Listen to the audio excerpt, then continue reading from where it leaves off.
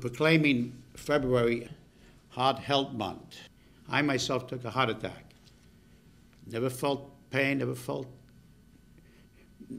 anything. In fact, 2 weeks prior to it, I had gone for a stress test. And they says, you're healthy, go right out there and do what you want to do. 2 weeks later, I was getting a stent put into me. At Staten Island, we have a heart institute, and it's been something that it's been just absolutely amazing of how many lives they've saved and the convenience that it's had to people. The aim now is to alert people to the danger of a heart attack. Staten Island leads the city of New York in the highest mortality rate per 100,000 lives in the city of New York. It leads the city of New York of all 5 boroughs in terms of heart disease, obesity and diabetes.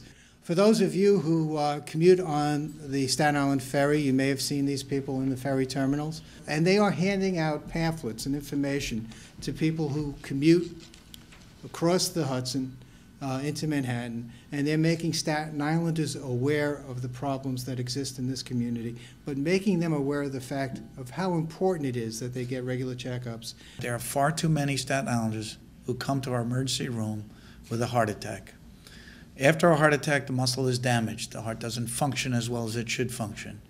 We need to get these people before the heart attack happens because we have a lot of good therapies we can give them that can make them live normal lives. Some of the issues that you should be aware of and why you should seek help, or at least get heart screening services.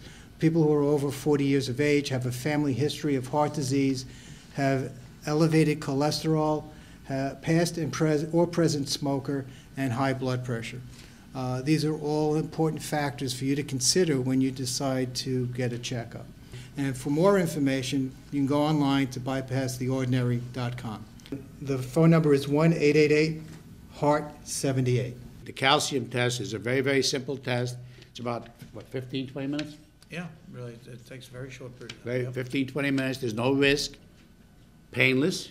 So, and it's very inexpensive. It doesn't matter if you don't feel any pains in your chest. You should go and take it because it's simple, it's non-invasive, and it can save your life very easily.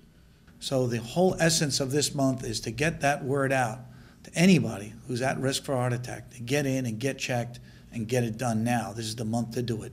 And let's prevent those unnecessary heart attacks, and let's let people live normal lives.